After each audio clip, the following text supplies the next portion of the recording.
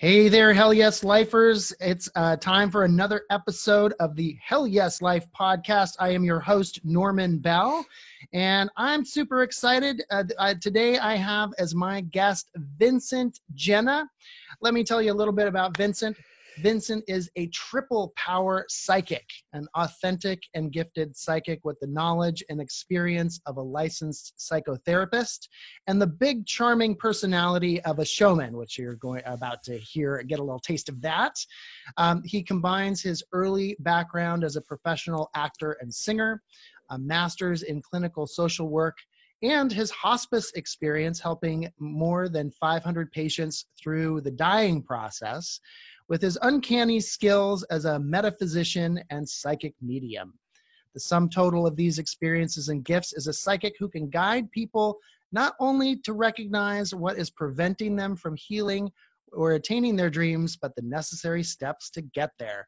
Vincent, welcome to the Hell Yes Life podcast. Well, Norman, thank you so much for inviting me. I'm so excited to be here. Oh, I think you sounded, when I first heard about you and what you do, I just thought to myself, this sounds like a perfect guest for the Hell Yes Life podcast. And for those of you who are listening on the audio version of the podcast, one thing you're missing out on is the great backdrop that Vincent has. It looks like he's decked out for the holidays. Where this episode will probably air in the new year, in January of the new year, but we're just in full transparency, we're recording it in December in the holiday time. Well, Vincent, welcome to the podcast, and I always like to start off by asking my guests, what is your hell yes? And by that, I mean, what is that thing that really lights you up and makes you come alive? Oh, wow. Okay, what really makes me come alive is to be able to speak in front of 80,000 people, 1 million people, I don't care, in order to deliver the message of trying to help people believe in themselves, that you are magnificent, that you can create all you want. And so it is such an incredible, empowering feeling for me to be able to do that in front of as many people as I can. So all over the world. And that's all I care about. Hell yes. Hell yes. That sounds like a hell yes. That sounds like a hell yes, hell yes. A great passion to be able to deliver that message. And you've done a lot of that, I can see, over the years. You've had many TV appearances on various networks and so on. When did you first realize that this was your hell yes? And no pressure if you can't remember the precise moment in the playground when you were 6 years old, but anything come to mind? Actually, it wasn't when I was 6 years old. It was exactly when I was 28 years old. I did not have that type of, shall we say, beginning early experience with all of this, like some of the kids did, when I was 5 years old, walking in and seeing an angel on their bed. Wow, fantastic. No, usually when I walked in my bedroom, it was either my mother and father with the belt ready to beat me for something stupid, I don't know. But it was at 28 years old when I had this very unselfish plea to be able to learn how to help people. I had a friend who was my original tormentor. I mean, so many people have heard this story over and over again, but it's such a profound story. I mean, he was the one that incited a lot of the bullying that happened to me, and all the way until I was 17 years old, right? And so after our 10-year high school reunion, it reversed itself, and he became now a very close friend of mine. Very endearing, and there was no need for, forgiveness or apologies or anything like that. It was just the way he embraced me and the way I embraced him. It was as if we were always friends. And his life was just in shambles, and he was the guy that never shared that. That man that packs away all of those feelings, doesn't let you know anything is wrong. And there was a little narcissism there, helping him get through by bragging about how great his job was, and his wife as his childhood sweetheart with 3 kids and his beautiful condo in Connecticut in a very rich area, and, perfect health and all of that. And I felt that that was all BS, and I don't know why I felt that. I just felt that in my heart. So it was after spending a weekend with him, my wife and I are traveling home. I'm hysterical, in tears. I am in tears, crying out to God Please give me the ability to help this guy. Back then, all I cared about being was an actor. I was a professional singer, actor, and dancer. I had no means of counseling or anything like that, no concept of it at all. And within a couple of weeks of begging for that to happen, give me the ability to help people, because I knew what it was like to have your heart and your self-esteem just broken and torn away by the torment I went through, right? And everybody goes through different torment. So that's what I asked for. And in hindsight, I look at it and go, you know what was so weird about that is I didn't pray for him. Now, normally when people are in trouble, right, Norman, you pray for that person if you believe in that. And even if you don't believe in it, you send out something positive. Please take care of him. Please help him, something like that. I didn't. I turned around and I said, help me help him. And that's when it began to happen. And I'm talking, it was a floodgate of metaphysics, paranormal, spirituality, all at once. Cecil B. DeMille, Steven Spielberg, Poltergeist, the Ten Commandments. I mean, whatever you want to call one of those old epic movies back then that was seemed so spiritual and religious and stuff like that. That's the stuff that was happening to me. And slowly but surely, all this ability happened. But I didn't take it on so willingly and so easily, that's for sure. That was a hell no. Okay. You know, that that reminds me of, I've done some work around kind of like storytelling coaching and workshops and so forth. And so I know the phases of the hero's journey, and it sounds like you had the call to adventure. And then there's sort of often a period where people kind of say no to that adventure. Like Luke Skywalker said, no, I don't think I'm going to go on this adventure, Obi-Wan Kenobi.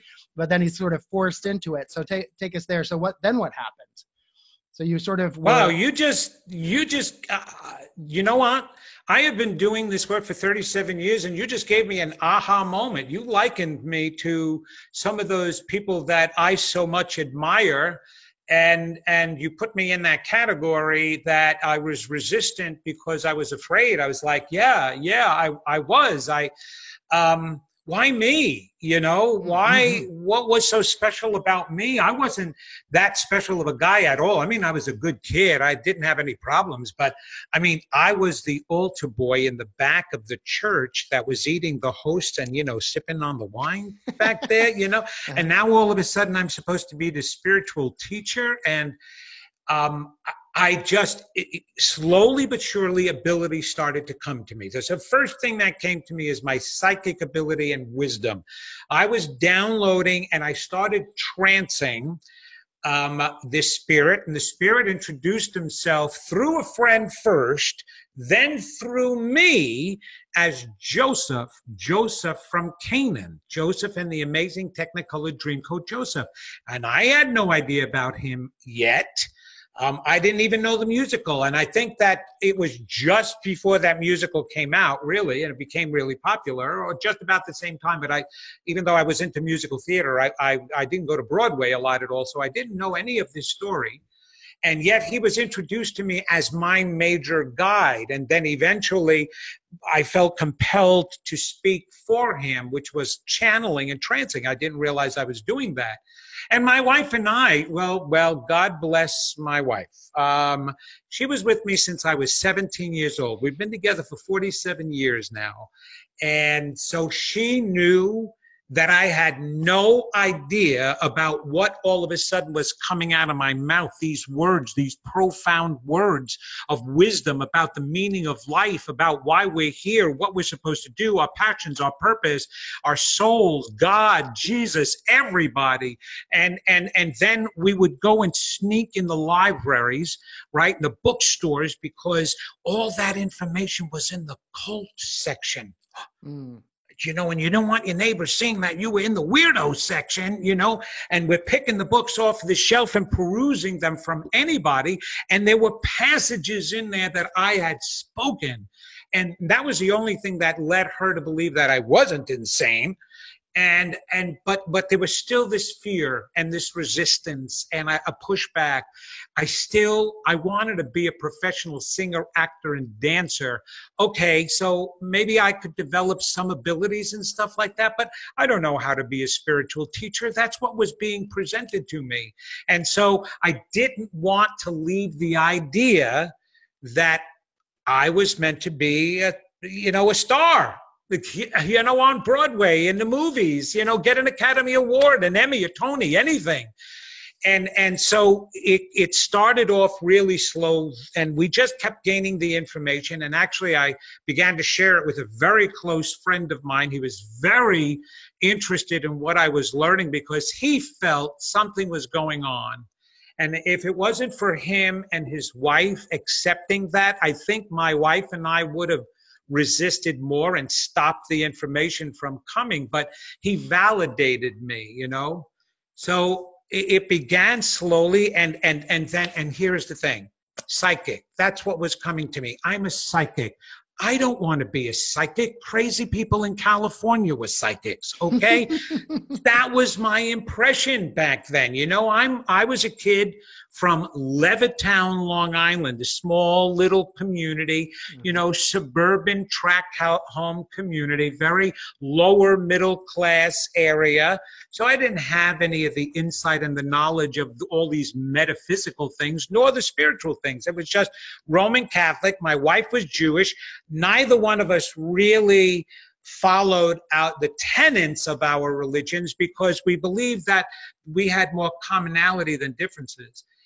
And so it took me a very long time to accept, but slowly but surely, when I started affecting people, I started to learn how to do tarot card readings. I did that on a quiet, tarot card readings, and I would work. And then eventually I was doing these readings without the cards, and all these people were coming to me part-time. I did it part-time. I was actually in a traveling psychic show. We went on Garden State Parkway. Every Sunday of the month, we were from the north all the way to the south in a different location. And all these people kept following me and looking forward to me coming. And the other psychics, there were like 10 of us. And I was the only one completely sold out for the entire day that I was there.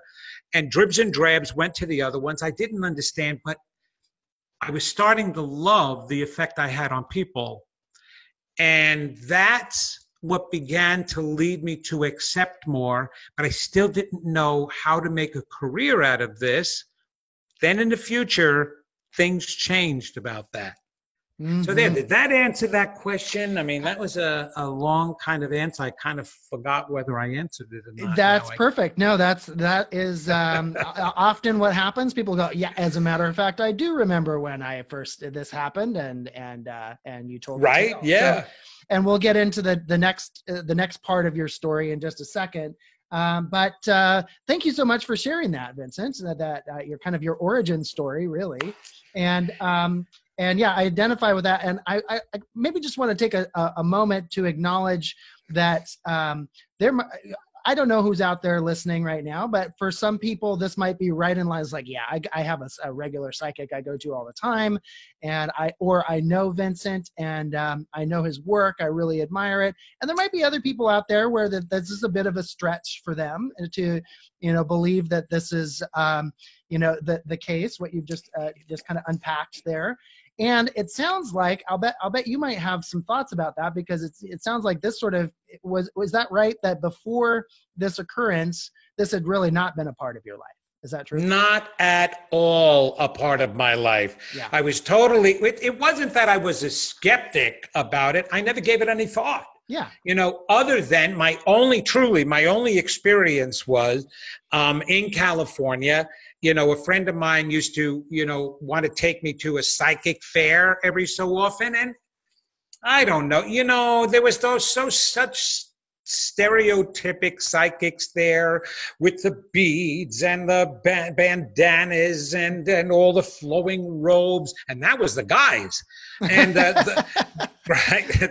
Forget the girls and all the, all of the paraphernalia and the burning of the sage and all of the aromatherapies floating around. And again, I came from a really small community, really small background. Yes, I was an actor. I was living in California at the time, but I still was very shielded from that kind of stuff. And I didn't judge it harshly. I just didn't pay any attention to it at all. Yeah. So when it began to happen to me, it was the oddest thing of all that, okay, how do you hear? And here's where a lot of the skepticism comes in for people. We're all intuitive, first of all right? There is no doubt to that. A matter of fact, we would not be alive today if it wasn't for intuition. Intuition is what keeps us alive. It is the life force of the spiritual body. It's the life force, like blood is the life force of the physical body, but it guides us everywhere. So that's what, take the word psychic and substitute the word intuition for it, because that's what it's all about, all right? Okay. I tap into our intuition, all right? But you know what? I just forgot where I was originally going with that, but it was about the psychic stuff.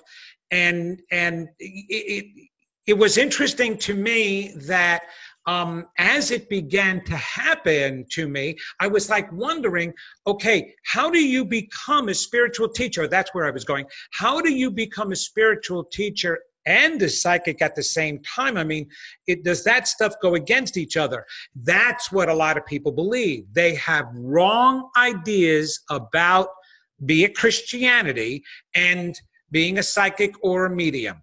Mm-hmm. They think it's evil. They think it's Jesus said, no, don't go to any psychic or medium.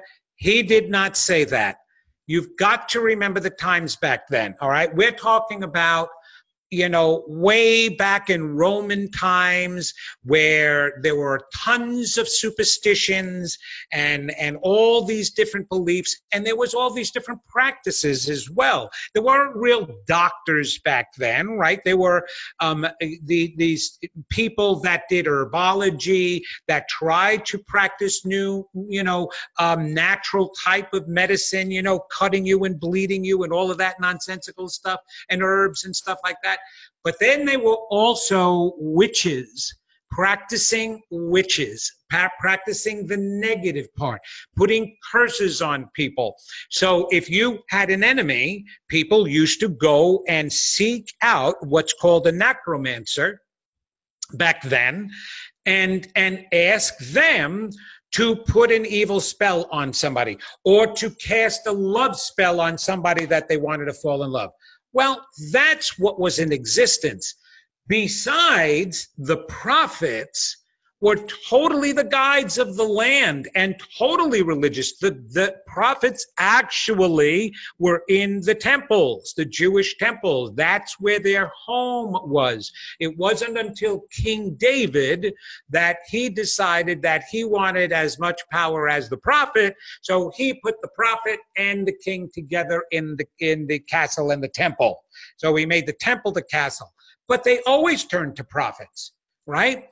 Jesus said in the New Testament, if we want to say anything, don't seek out a necromancer, because they are in conjunction with the devil, which was his way of saying that's negative stuff and evil stuff. Just stay away from it. Okay? It had nothing to do with don't seek out a psychic or a medium, but yet that's what people are afraid of. I have more Christian people turning around and telling me that I'm bad, I'm evil, that I'm not helping people, more than I have skeptics that don't believe in me. Yeah. Yeah. Okay. So that sounds like that's you've got a lot of experience with that. I'm just wondering for actually, I would put myself in the kind of agnostic, or I'm open and curious, like, who am I to know exactly what's going on out there? And so I love talking to different people like yourself who have, vastly different experiences and learning from that. So what would you say to somebody like me, or maybe even someone who's a little bit more skeptical? Maybe they're not in this kind of Christian camp, where they have a problem with that, but just like, I don't know, really, did that really happen? Like, do you have conversations with people like that, or do you just kind of let go of like, well, you're entitled to your beliefs, and Oh, I will never, you will not find me on the streets of Manhattan standing there and saying that the world is coming to an end unless you repent. You will not see me doing that, okay? If I'm standing on the streets of Manhattan, I'm eating a pretzel or roasted chestnuts, okay? But here is the thing about that. It's not until somebody opens the door for me, if they ask me a question, if they come to me for a reading, and I've had many of them, which I find very interesting, they preface their session by saying, just so that you know, I'm a skeptic, I don't believe in this stuff. And I'm like, well, thank you for paying me for something you don't believe in. Why did you show up then? I know, and here's the thing. There is no such thing as a cynic or a skeptic in my book. A cynic or a skeptic is someone who doesn't believe the words that have been describing, whether it be God, spirit, source. They don't believe those words. They don't believe the descriptions. Yes, they say, well, I don't believe in God. No, you don't believe in the definition that you've heard of God. But here is the thing. You have this hell yes show. What do you think you're doing it for? You're doing it just for your self-pleasure? You're doing it because you're trying to get messages out there to people. That means you're a good person. If you're a good person, you are absolutely in alignment with the same thing I'm in alignment with. So it doesn't matter whether you call it the same name that I can. Maybe one day we'll get a better definition. I try to give better definitions so people can relate to it and go, well, you know what? That I can believe in. And let me tell you something, yes, about my practice. I am the only psychic medium that has a 50% male and 50% female clientele. That is unheard of in my field because most men, they're more skeptics than the women are because they're very left brain, very logical. They're going to be thinking more than they're going to be into their intuition and feeling. But they love what I say. I resonate with them. I actually bring them out of their left brain and they go into their right brain, even if it's for a moment, to feel what I'm saying, and then they can relate to me. So that to me tells me it's been the words. And think about the preachings. Think about what we've been taught. Think about where religion goes. It does nothing today except still condemn rather than teach acceptance, teach love. I don't believe in that. But it's more about the messengers than it is the message. So we can't get rid of what could be true just because we don't like the sound of how it's been defined. I love that. I liked what it resonated when you were talking about intuition. And I like, that was interesting that you said that intuition is like the spiritual lifeblood, the way that, blood is for our body.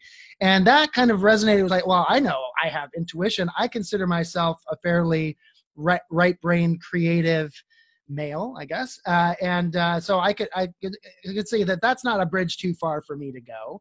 So hell yes, lifers out there listening, hopefully you're, opening your mind a bit to what Vincent is talking about here.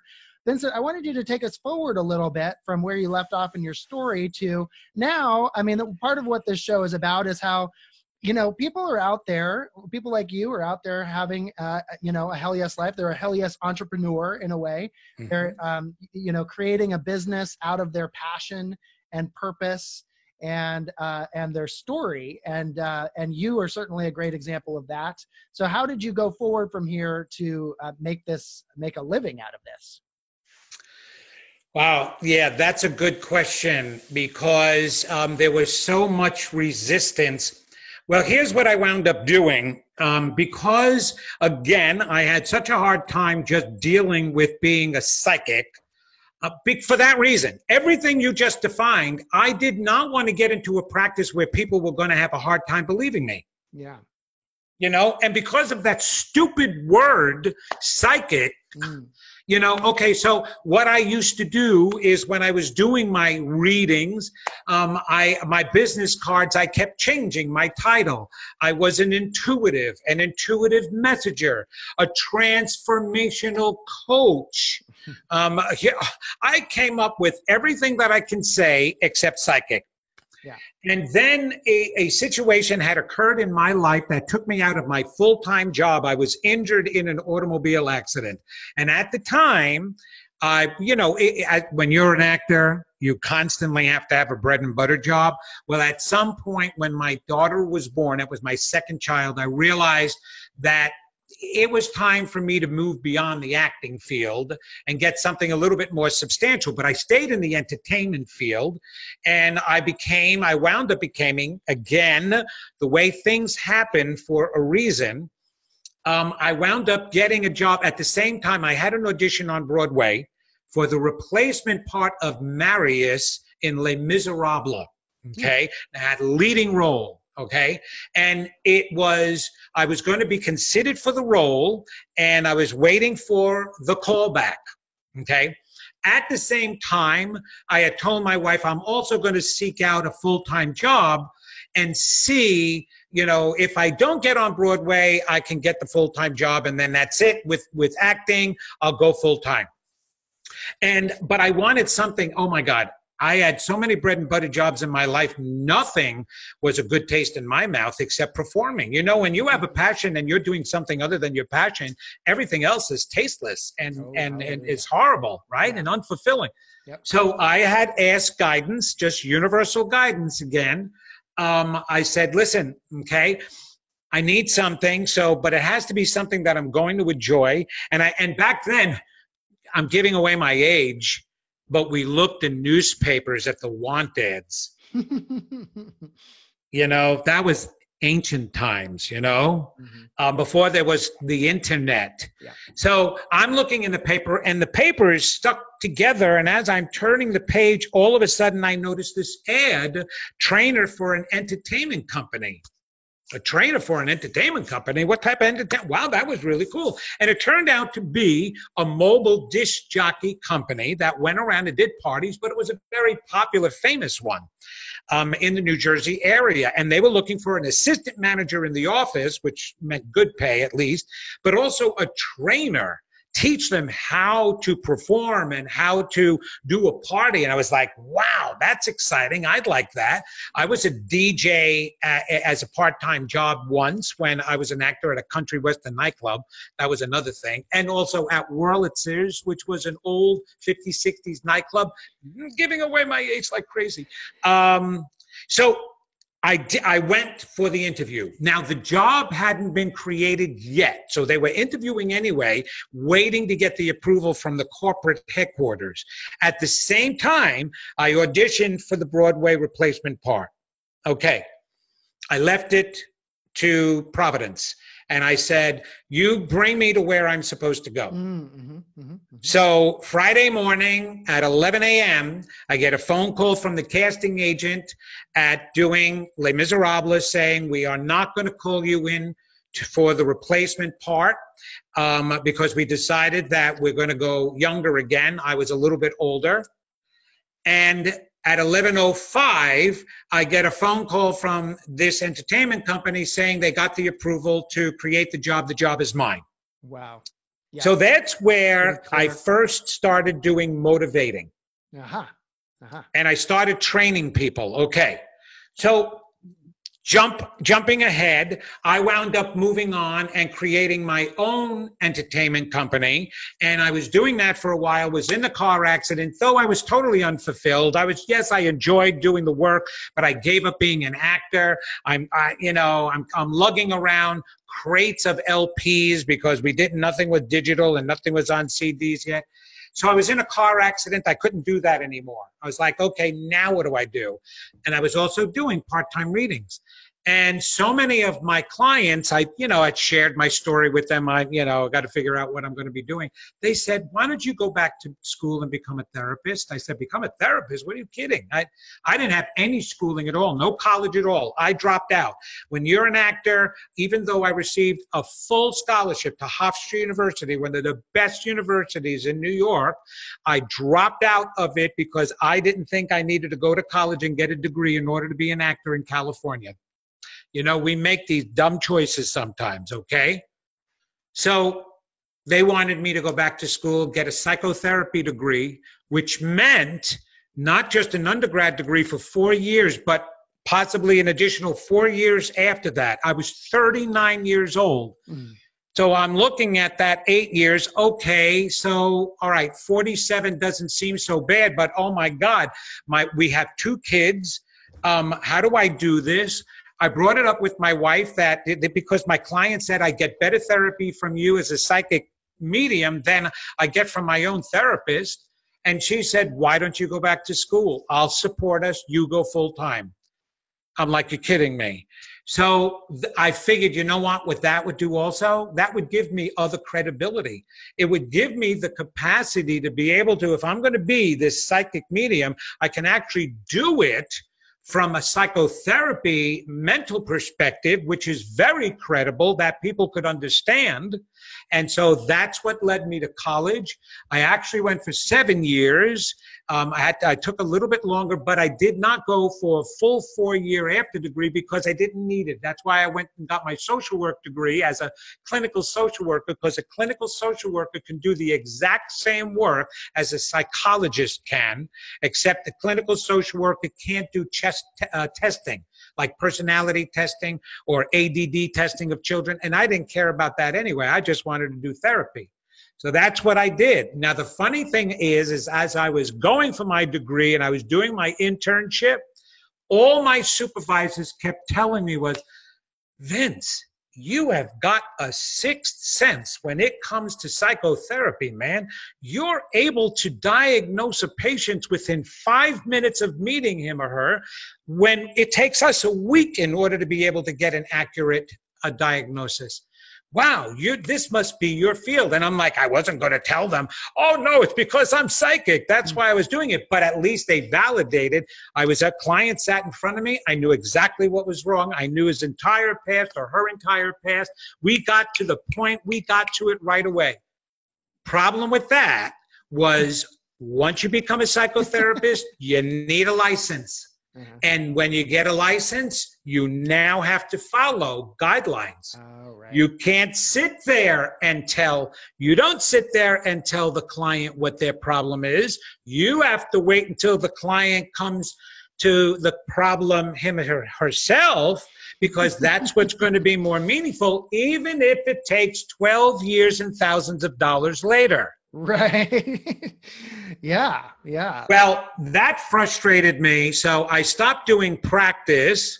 And a friend of mine was working for hospice at the time and said, you would make an incredible hospice social worker. So I worked for hospice for 6 years and I helped over 500 patients during their transitioning time. And I was actually, with some of them, able to go with them and absolutely open up that door to do some healing work with them as they were doing it. But I learned so much working with the dying. And it was after I was working with them, I said, you know what? I'm going to become a full-time psychic because I don't want to have to be tied down to not be able to help these people or have to help them their way, the guideline way, the licensing board's way, when I can see their problem. And you know what? I can tell you what your problem is, but you're still the one that has to do the work and accept it. So what difference does it make? And how much more powerful is it if you can come to your own damn answer? You would have 10 years ago. So why wait? So that's what I did. I'm one of the few that has a psychotherapy degree and background and experience, so I can go way down deep into the psyche that most others can't go. Woo! Okay, that exhausted me. I don't know what it did for your listeners, man, but yeah, that's where I went. That's how I was guided to go.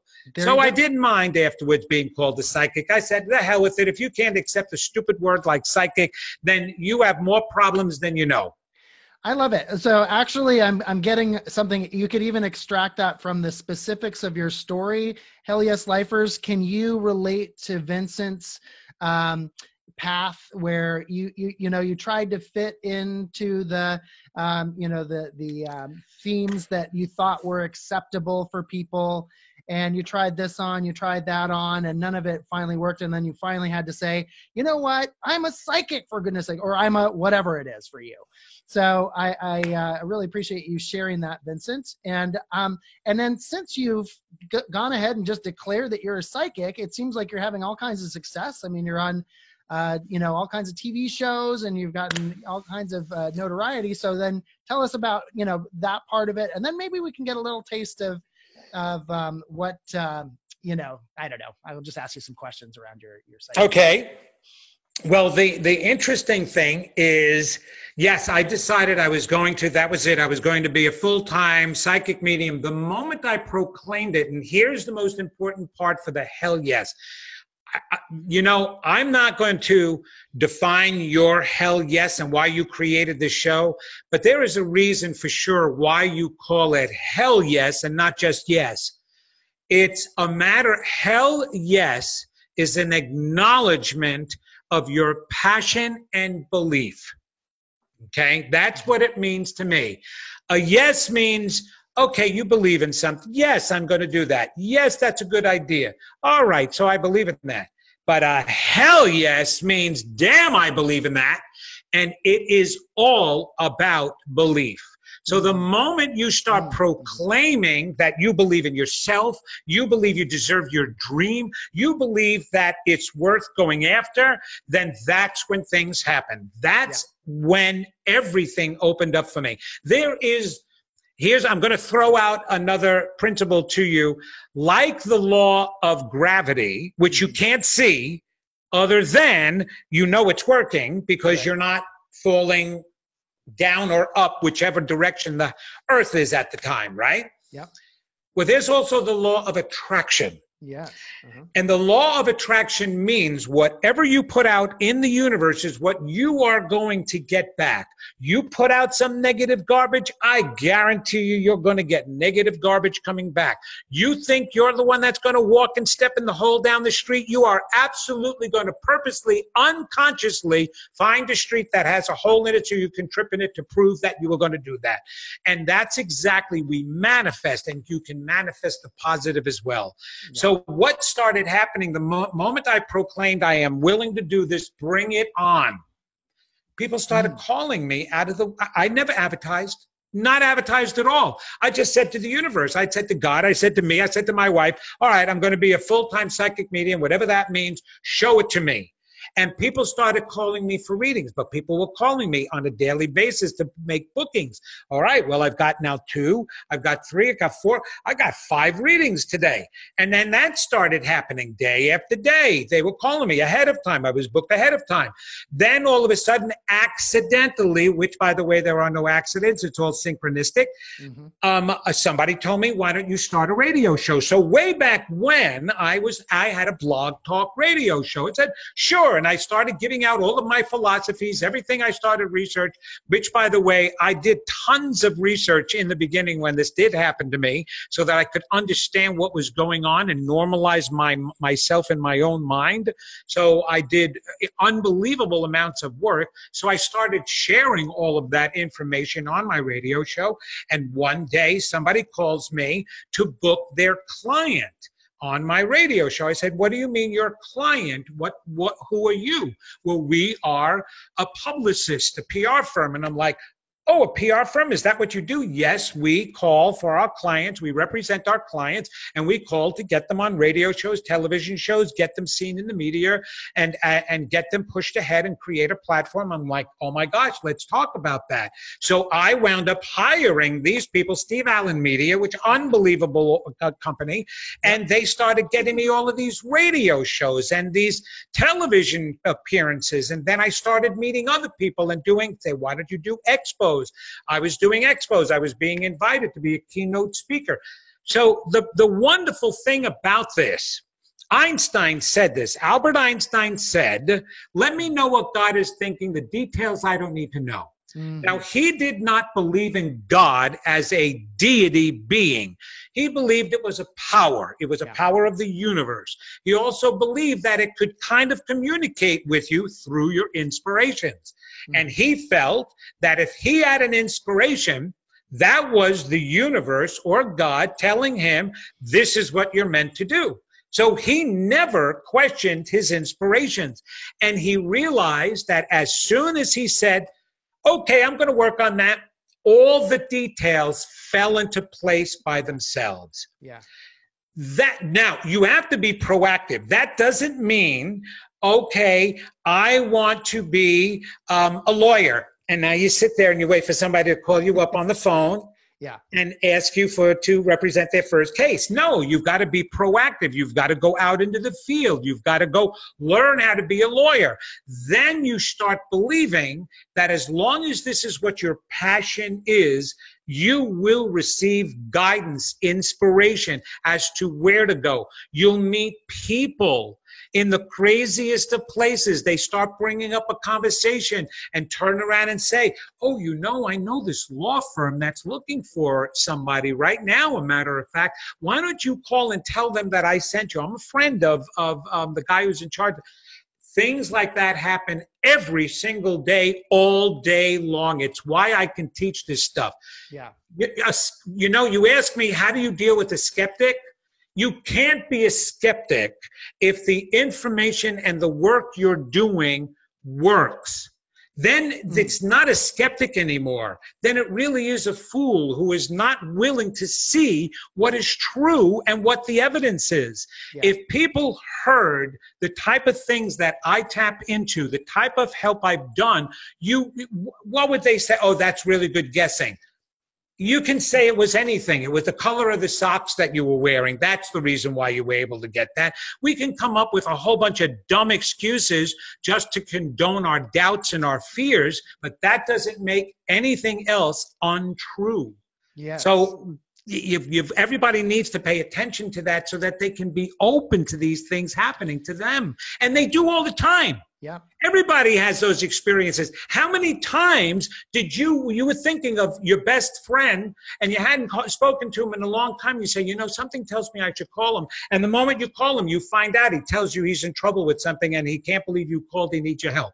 Or your son, your daughter, your wife, your husband, your boyfriend, girlfriend, you get this sensation, this feeling. That is all intuition and psychic ability. And whether you want to call it that or not, that's what it is. Wait a second. I think what you're saying, I think there's I just had a little aha moment myself. You're saying that we're all psychic to a certain extent. I mean, it sounds like you have, very strong, intuitive psychic abilities, but it's not like you're off in this corner here and we don't, have anything like that. No, we all have that. And yes. I just wanted to comment and say, and Hell Yes Lifers out there listening to Vincent there, I don't think this is too big of a stretch for us, is it? I mean, I certainly have had many synchronistic events. I could even say that me talking to Vincent here is one of them. And I can certainly relate to the power of manifesting and so forth. I mean, I'm right on board with you, Vincent. See, thank you. And I appreciate that. And you see, here was the difference. I helped you realize some of your own experiences and then use that as part of the definition because it is true. We all have that. The only difference between me, yes, was it open for me? It started that way, but then I put the time in.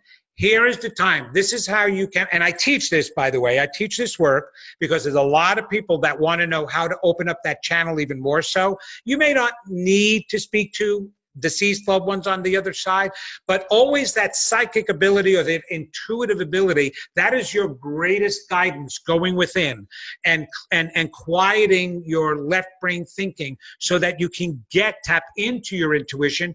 Carl Jung, who was a psychiatrist and he was a student of Sigmund Freud, very famous, right?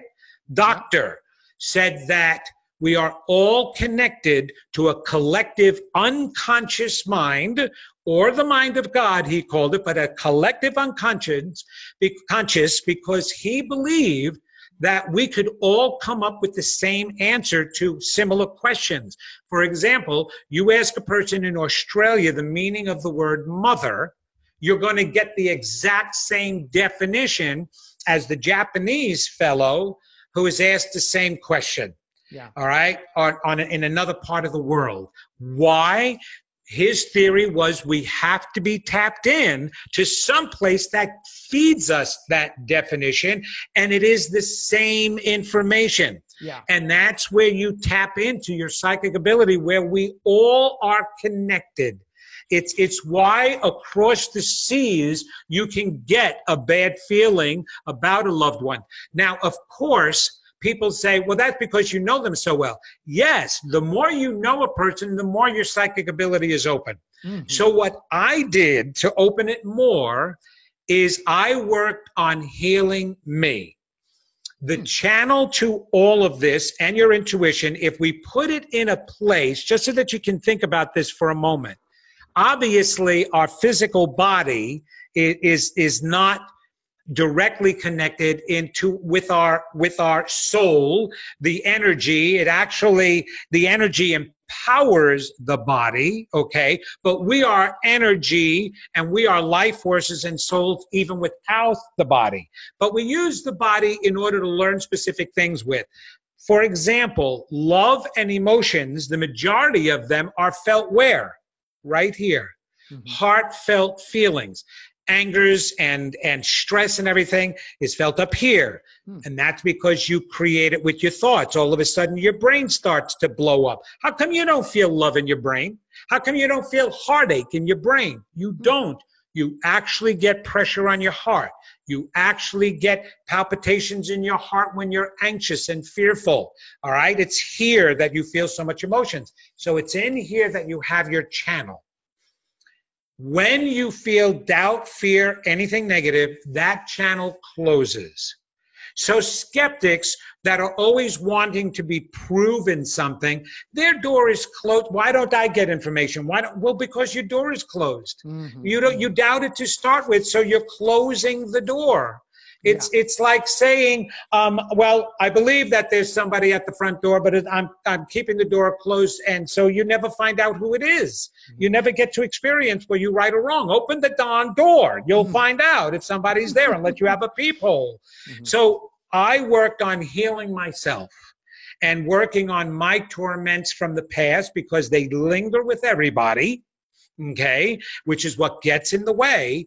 That's the work that I do, is to stopping yourself, to heal that. All of that opens up, and your psychicness and your intuition winds up increasing. That's all I did. So it's not because I'm chosen. It's not because I'm a special one. I can teach you to even have more power than me. And that's where it all comes from, is by healing yourself, being aware, believing, being willing to honor your inner voice, because that's where you hear things and you see things in your inner mind. Honoring that is what makes it stronger and stronger and stronger.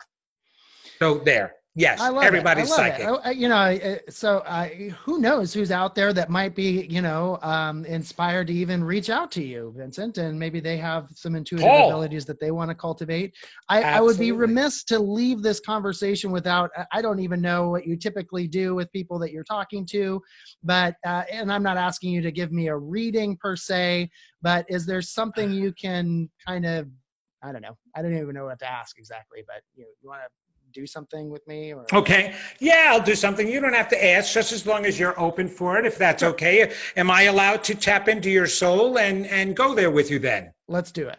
All right, let's do it. Okay, so here is the thing.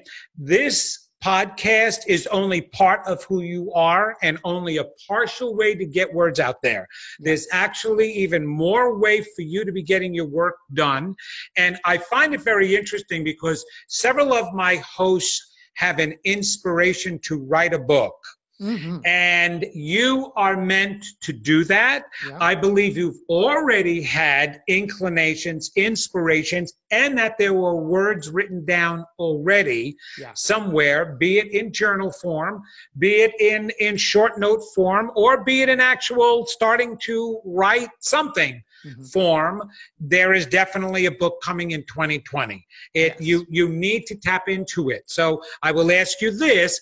Does that resonate with you as to what a plan is already? Absolutely. It's one of my goals for 2020, and it is already in the works. So yes. Now, for your listeners, did you give me any clues to that before the show at all? Absolutely not. We haven't. We Absolutely talked for not. 1 minute, 2 minutes before we actually went live.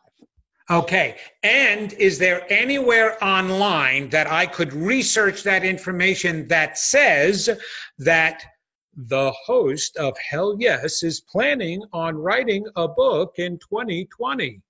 You would have to dig pretty deep. I announced that was an idea on Facebook of mine a year ago, but yeah, I wouldn't expect. All right. Thank you for your honesty. I can assure you that I never looked up. I don't have the time to look up all my hosts, quite honestly. All I know is the little blurb of instructions that I get on my calendar when I'm supposed to call in and what questions I might be asked. So I did not know that of you, but it's sticking out like a sore thumb in your soul, and I can absolutely experience that. Now, also, do you celebrate Christmas? Would there be a reason for you getting a Christmas present or a present coming up because either the holiday or some other celebration at this time? Yes, I do celebrate Christmas. Okay. You are absolutely going to be receiving a very unexpected. There are some things you already either know you're going to get, but definitely there's one gift you are not expecting at all, which is very special and very inspiring and motivating. Okay. All right. All right. And you need to be taking a trip to help you with your book. Travel is very important to you. Oh, that's absolutely true. You've nailed that. Okay. Yeah. And so you'll be going places, and just like I said, understand you can take your podcast with you, which is the great thing about podcasts. However, this is just a springboard. It is a practice for you. And you, like me, like being heard. Yeah. Well, there's only one reason for that. It's because you've got some good things to say. Yeah. So you need to follow up on that and continue with that. And just on a cautious side, pay attention to health and unnecessary injuries, particularly in either exercising or physical activity. I don't know if you're climbing something, whether it be maybe outdoors type of an activity, but I'm seeing possible. I'm only telling you. Yeah. Because if you have it in your mind, you can avoid it, okay? It's not going to make it occur. But I see a fall and a necessary minor surgery if you do injure yourself. And I'm kind of feeling you've injured yourself before already. I'm not sure when right now. If that would take a little bit too much time. But a future injury coming up again into 2020 with physical activity. Okay. I'll keep on the lookout and keep that in mind. As is there something that you normally do that you like to do physically? Well, I like going for a jog. I like I've got a Nepal trip. I mean, that's not going to happen in 2020, but and yet I have been experiencing some, physical, I want to say limitations, but like some, pains in my leg that feel like they're like, oh, I don't know if I can actually do these things. So Yeah. I would pay attention to the jogging thing and maybe change that to maybe some walking or treadmill-ish type of thing or some other activity thing, because something is going on there and it's in your possible jogging with a falling balance issue and then injuring yourself, a knee, an ankle, a leg, which would cause it. So that's a caution. Listen to your body and see if changing the activity helps it. Okay, great. Yeah, I've already been thinking about that, so that's great. Well, there you go. Great. That's how it works, just minorly, okay? Yeah. But usually if we have the time and privacy, because I'm sure you do not want me to go some places. You don't want me to go where I have seen. Yeah. Right. Now, wink, wink, wink. Right. No, with all of us, right? That's but I go to the depths, the deepest part of the psyche, because the goal is to help unblock you, to help you to be able to believe in yourself, to help get rid of all maladaptive beliefs about yourself and disempower the defense mechanisms that keep you from seeing what's getting in the way. And in order to do that, we have to go deep. We have to go far back. That's what my mediumship helps me with. I tap into spirits that do come along and help in the process of this, that give me messages that validate for the client. Yes, this is true. You know, people want to know, why do psychics need to tap into your past or tell you things you already know? Well, duh. Why would you listen to anything the psychic has to say unless he or she can prove to you that they're connecting to you? And the way we show you we're connecting is like I just said. So, for example, I said to you, you have had the inspiration to write a book. Why do I need to tell you that if you already know you've had the inspiration to write the book? Because now that you know I knew that, then the next thing I say about you've got to get it done in 2020 because it's important has more meaning.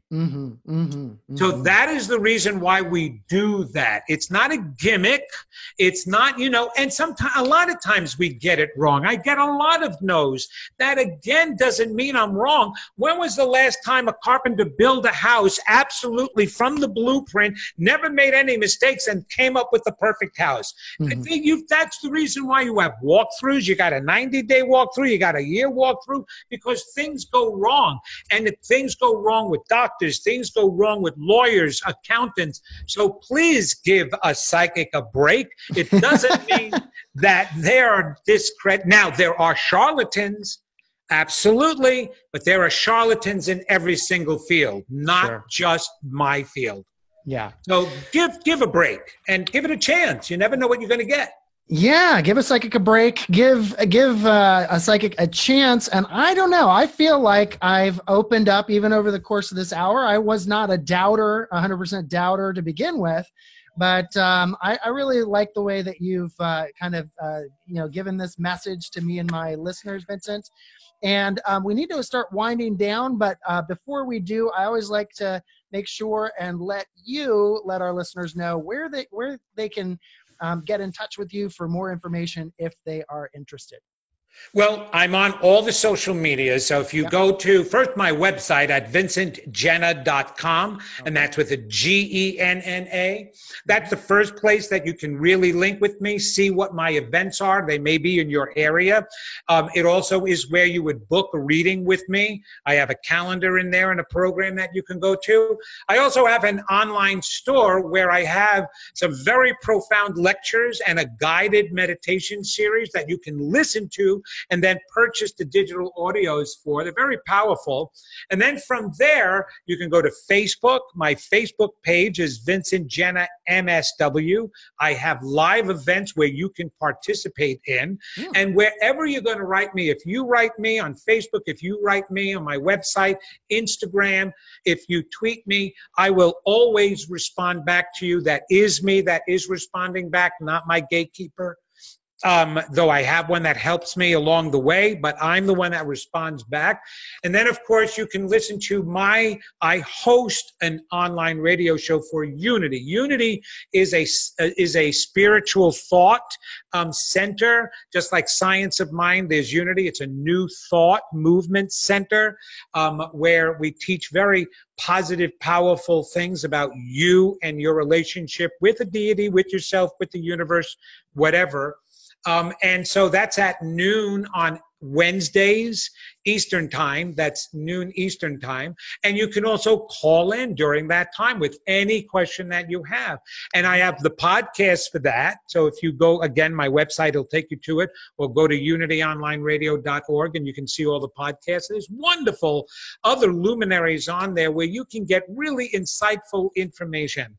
You know, it's either going to fill you, open your door, or just constantly just reinforce the fact that you think everything is bullshit. So, but that's going to be up to you. Exactly. That's what life is for. Exactly. Right. So that's how you can get in touch with me. Thank you for asking. You bet, Vincent. Well, Vincent, thanks once again for coming on the show. It's been an absolute pleasure having you on the show and hearing your story.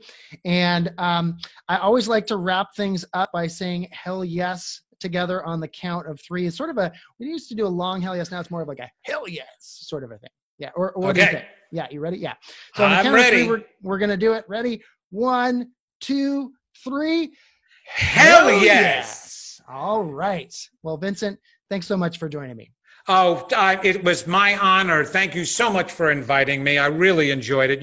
You are absolutely phenomenal in your own insight. So keep it going, man, because you're going places out there. Oh yeah. Thanks, Vincent. Hell yes. Hell yes. Let's do this. 2020. Absolutely. I'll be working with you sometime again, and not just here. Oh, great. Oh, well, I mean, I guess Vincent's the one to know. So, all right. Talk to you soon. Take care.